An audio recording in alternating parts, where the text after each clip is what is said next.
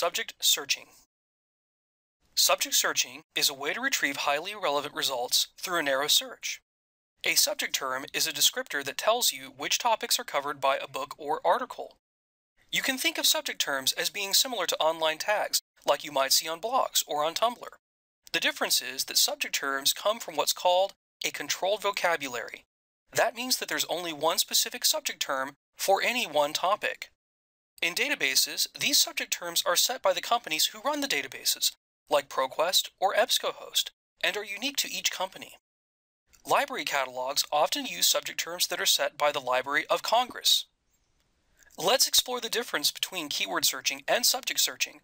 For example, let's say that you're writing an opinion paper on human cloning.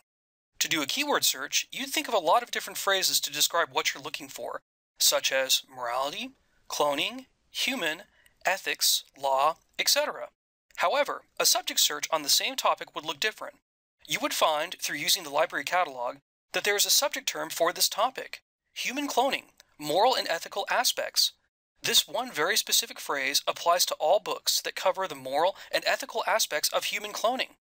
By looking at books and other items under this subject term, you will find items that are a close match for your research topic. Let's review the differences between subject searching and keyword searching. Keyword searching uses natural language. Searches every part of the book or item record, such as the author's name, book title, book summaries, and subject terms. Keyword searching also retrieves a large number of results, but it may retrieve too many results, or irrelevant items that weren't what you were hoping to find.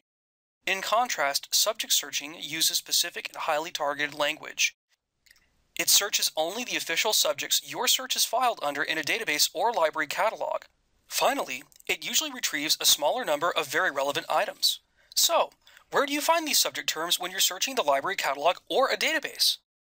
In the library catalog, you can find subject terms listed in the item record page under Subjects. By clicking through, you can see the total number of titles listed under a specific subject term, and by clicking again, you can see a list of those titles.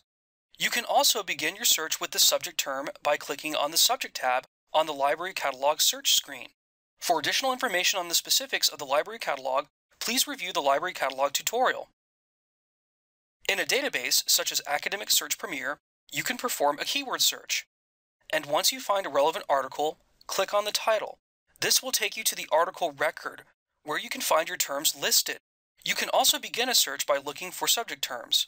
I'll walk you through this process in the guided practice that comes next in this module. If you have any questions about subject searching or anything else having to do with the library, you can always ask a TCC librarian.